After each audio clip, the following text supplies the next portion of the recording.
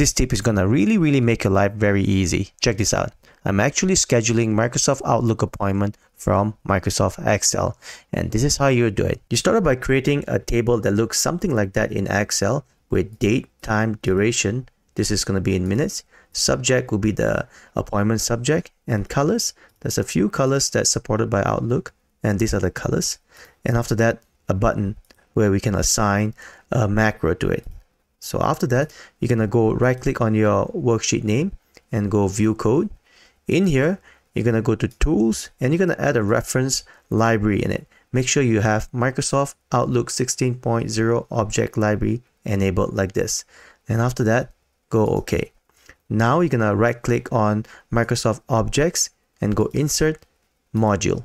In here, in the module, you're going to paste this VBA script. If you like this VBA script to be sent to you, please leave a request on the comment or DM me tip 366 and I'll send you this VBA script. In this VBA script, there's a couple of things that you can customize. One thing is this one here. The sheet name is sheet number 1 for me here. As you can see, it could be different on yours. If you got this VBA script, just make sure that you modify them.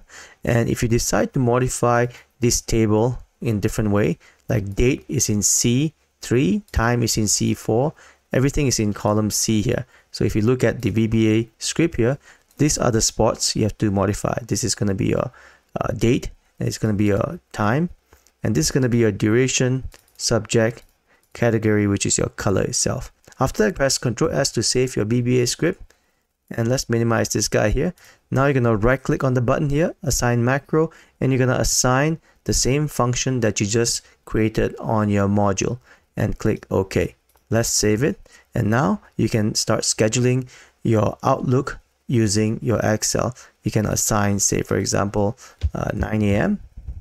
like that on the 21st. Let's say it's gonna be for an hour meeting, which is 60 minutes, and you say maybe you're gonna say some SINAC meeting, and you can assign the color for it. Maybe it's urgent, you're gonna put red, and if you schedule it, you can see it will appear on your Outlook calendar.